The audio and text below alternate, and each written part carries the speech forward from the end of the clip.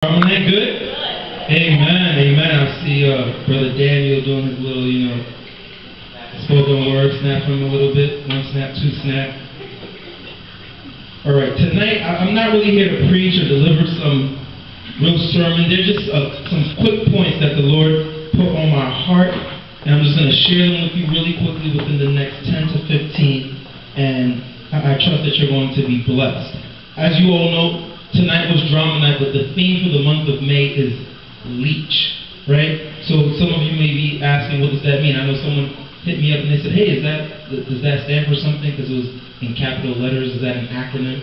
It's not an acronym. It literally means leech, And what is a leech? We all know the animal that's a leech that clings on to you and it sucks your blood. And we've seen in movies that sometimes when you put multiple leeches on someone, it sucks them dry. Sometimes someone has a disease inside of them and you need to remove that disease, and they say, hey, let's put a leech on them.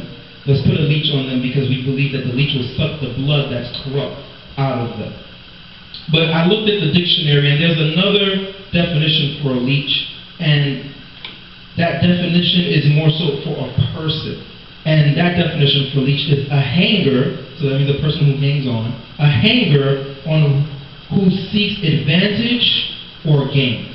So basically someone who's a leech is someone who is seeking to take advantage or to gain something from you. And throughout this month of May, we're really going to go deeper into it. And there are 3 Ds that God inspired the coordinators for Youth Exposed. The 3 Ds are discernment. So we want you to really sharpen your discernment. It's deception. We want you to be able to really look through what may seem to be true and look at the deception that may be there. Look through the fog, I would say. And the last D is detachment. A leech clings onto you, and sometimes you need that strength to grab it and pull it away. There are some people that are in your life that are clinging on, and God wants you to grab them and pull them away. Amen? There's some people who cling to us naturally, meaning that they probably want your money, they want your happiness, they want your man, they want your woman, they want something that you have. And then there are people who cling on to you spiritually. They feel when you sing, you're a blessing. They feel when there's a visitor, and the way that you just can go and speak to the person and have a real spirit of hospitality, they want that. How come people just flock to you? How come you have just this joy about you? Some people want that, and they're trying to take advantage to see, can I hold on to this person and then you take it away? Take it away perhaps so that they can get it, or take it away so that you can be just as miserable as they are. Now, there are some people who are around in bad times, and we've seen it. There are people that you call your friends, they're around in bad times, and they're there to console you. And you're like, oh man, I'm so happy. Every time that I'm sad, this sister, this brother is there for me. Every time, I feel depressed, down and out, this person is here and I can count on them. But how about the moments when it's time for you to celebrate? Those same people who were there for you when you were down and out, they're not there for you when it's time for you to celebrate. You just graduated, or you're about to graduate, they're not there for you. You just passed an exam for a class that was real tough, they're not there for you. You just got a promotion, they're not there for you. But they're there when the times are bad. Why? It's because there are some people who want to take advantage of your bad times. Why do they want to take advantage of your bad times? Some people are so miserable, they're waiting for someone who's more miserable than them. So when you're actually down and out, when you feel sad, that makes them feel better about themselves. It makes them feel better about their situation. Because why? Because, wow, there's someone who's suffering just like I'm suffering, or there's someone who's suffering more than I am suffering. Those people are also leeches. They're attaching to you because they want to take advantage of your misery, because your misery makes them happy. It makes them seem not as bad. It makes their situation seem not as desolate. And those are people that you also need to look out for as well. There are some people that we see who befriend you, but at the same time, they still use you. Perhaps they're there and they're always encouraging you, to do something, to step out your box, to, go for that promotion. They want you to do that. They're praying for you. You've been praying to, maybe move out. God bless you, my brother. They've been praying for you because you want to move out wherever you live. You want to go live on your own. They're praying for that. You want to get into a program. They're praying with you right by your side. However, you have to be careful about that only for this reason. Some people will pray for you, but when it happens, oh, wow, really? It happened? Why are you so shocked? Weren't you praying for me? You didn't have the same level of faith as me? Then why are you so shocked? You know why? Those people who are praying for you, some of them want the good things to happen to you according to their timetable. They want it to happen when they feel that this is when it should happen. She suffered enough. He suffered enough. And sometimes they feel that your wait wasn't long enough. They feel that the period that you've been going through the desert was not long enough. And those are people to also beware of. And those people, to me, they're also leeches.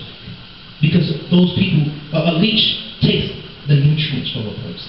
When you're taking the blood, they're taking the nutrients of a person. And those people, they don't want that goodness from you, for you, just plainly because they want it. But it has to be according to a timetable that they see fit. But we know that the only timetable that we care about, I mean, we care about our timetable too, but the only timetable that we should care about is God's timetable. So if God is saying, right now is your time, this person is like, oh really? No, I gotta see, they really promoted you to that? No, what was the job description? You're not really a manager now, you're not really a supervisor. What's the job description? What do they have you doing? Why? Because they're so shocked about it. Because they feel that there was a path that they had lined up. This is what she's going to go through, then this is going to happen, and bam, that's how God's going to work. This is what's going to happen to him. He's going to feel like, oh man, I'm failing, and he's going to have to go to the TA and say, beg the TA. The TA is going to say, here's some extra credit. Extra is not enough. Then you got to do something else. Go to office hours again, and then God delivers you. And because you didn't have to do all that, because the professor just saw, hey, you know, you've been trying real hard, so I'm going to reward your effort. For them, that's not right. Because they weren't looking according to God's timetable. They were praying with you because it sounds good. Some people will pray with you because it sounds good, but they're not really there because they want to see the best for you. And those are people that you need to also be aware of. And those are people that I personally would consider leeches as well. So I want you to really be aware of those two types of people that we discussed earlier. And God dropped this verse in my spirit literally last night. And I was like, wow, God, really? That's awesome. And it's Proverbs 30. And it's 15 to 16. And to me, it's just so perfect regarding everything that we're going to discuss throughout this entire month. And I trust that you're going to be really blessed by it. I'm going to be reading it from the New King James Version. You could read along, whatever version that you have. Proverbs 30, 15 to 16. Do you guys have it? Amen. Let's read it. It says, the leech has two doors, give and give.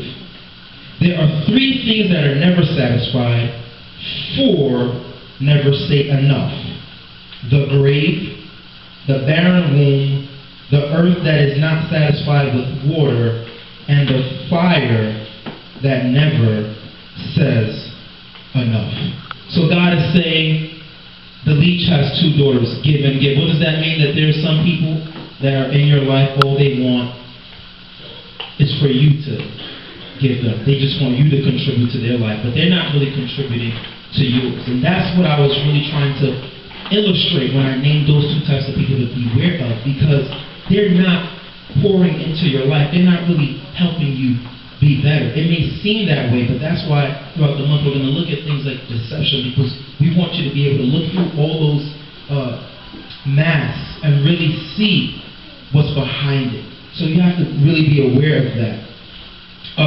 Proverbs 30, 15 to 16, it speaks of a generation that never has enough. And I feel that even sometimes us, we're this microwave generation, we want everything to happen quickly, but also we're never satisfied when God blesses us. God, just helped you get out the class, pass the class, and you're like, man, God, I passed the class, but you wanted a 3.8. Well, maybe if you studied a little more, but God helped you that you didn't fail and you didn't have to take it over. So you're looking for the 3.8, but be happy that you got it, because let's be honest, you probably went 2 classes all semester. So be happy that he didn't, allow you to fail. So we're a generation that never has enough, and also a generation that preys on their neighbor. And I'm not just speaking about us, but society. I'll say pray on your neighbor. I posted a video on my Facebook page recently about I think it's the CFO. He works with Warren Buffett. Warren Buffett being the 3rd or 4th richest person on the planet. And he works for Warren Buffett and Warren Buffett's company. He's a billionaire himself. Steve Munger, I believe his name is. And he was talking about just society and the economy. The disparity between the rich and the not so rich. And he's saying the problem is, let's be honest, these CEOs, they want $300 million salaries, $100 million bonuses at the end of the year, but they're not the ones really doing the work. And they're willing to cut the pay of the other people. They're willing to, dock the hours. They're really, willing to fire them. Why? Because we've become the society that all we want to see is, how can I get on the come up? But you're not looking out for your brother as you come up. There used to be a saying that says, I am my brother's keeper. And the point of that saying is, as you climb the ladder, you reach back and you help your brother climb it as well. So if you're a CEO and you're making, let's say, $100 million a year, I'm not saying don't make your $100 million a year, but that bonus, let's divvy that up and let's give it to some of the people that are starving, some of the people that can't feed their families, and they're working for your company. I understand you're the CEO, so you feel you should have, a certain amount of money, but let's make sure everyone who's in your company is benefiting. What's his name? Mr. Ford, Henry Ford, the person who started the Ford company, the car company. He's one of the first, CEOs who he believed in paying people according to the price of inflation.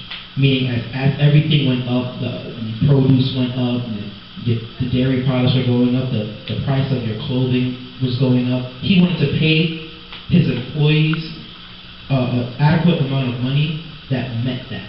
Why? Because he wasn't trying to suck them dry just for his benefit, but he wanted to say, hey, as you guys make me better, let me also help you be better. And that's how we have to start thinking as a society. We have to make sure that we're not Leeches as well, that as we get better, whether it be in your personal life, your career life, your academic life, your spiritual life, how can I also help the next person get better as well? And this verse is talking about a generation that just prays on their neighbor to gain more. But God doesn't want that. God is a God of love. He wants us to encourage our neighbor. He wants us to feed them and clothe them. So as we get better, let's also help those who are near us. Now, the verse speaks about, let me go to it real quick. The verse in 15, it says three things that are never satisfied. It says the grave, the barren womb, and the earth. Why is the grave never satisfied? The grave is never satisfied because there's always more room for dead bodies.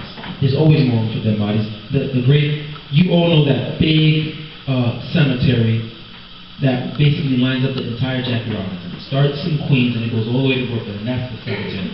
And it's on both sides. It's a massive amount of land. People get buried there every day. And that's the big cemetery. You would think at one point there's not enough space. People get buried there every day because the grave is never satisfied. The barren womb means you can't have a child. The barren womb is never satisfied because it wants something to fill it up. It senses the emptiness, and it's not happy with the emptiness. It wants something to fill it up. The dry earth, it creates a child. The dry earth really is a earth that it's parched. It's parched, rather. That's the purpose. It's parched, and no matter how much water that you put on a dry earth, because it's so used to being dry, it just wants more. Imagine, when you're thirsty and your throat is just like it feels rough. It feels like sandpaper. You take that bottle of Poland Spring or Dasani, if you're like me, Fiji. You take that bottle of Fiji, and you guzzle that bad boy, and I'm telling you, you can grab another one right away. Why? Because it's so dry, you just want more. You want more nutrients. You're craving so much more. And God is saying that our generation, the people, the society, is like these three things. They feel like no matter how much you give them, they're never satisfied with it. And then it says 4 is never enough. The 4 includes those three things, but also includes the fire. Why? We all have seen fires. When a fire burns, the more that you put into it, the fire just gets larger. We see in California these large forest fires, and we're like, how is it eating up like 300 acres? How come it doesn't stop? Because the fire just wants more. It wants more, it wants more. And no matter how much you give it, it is not satisfied. No matter how much you give it, it doesn't feel that it's adequate enough. It doesn't feel that it's reached a certain level. And God is saying, we're just like these 4 things. And all these 4 things, if you really look at it, they're things of destruction. They're things of the grave. Is something that represents death. The barren womb really represents lifelessness, which you could say death again. The dry earth is inadequacy. The fire represents destruction. And we become this dark people. We become this dark society because all we want is our benefit, or we're not looking to benefit the next person, and that's not who God wants us to be. So as we look out for those people, those who may try to befriend us, but they're really out there because, you know, they love and we're miserable, so they're going to pray for you and they're going to console you. My sister, I need you. That's why you have to be careful not telling everyone your business. You tell them, hey, you know, I'm having man trouble. I'm having, you know, problems paying my school. I'm having problems in my family. They're there and they're crying right beside you, but little do you know, they're like, oh, man, I'm not the only one. So they're praying with you, but they're happy at the same time. You know, so beware of those people, but at the same time, make sure that you're not that person. Make sure you're not that person that when God blesses you with something, that you feel that it's not enough. It may not, at the moment, you may feel maybe you need to pay for school. I know school's like the easiest thing to kind of compare it to. You need $10,000 for school. God gave you $5,000. And you're like, man, God, but you know, there's the other $5,000. My brother, that's $5,000 that you have to worry about. So I understand it's not enough when you really think about it from a practical point of view. But where's the gratefulness?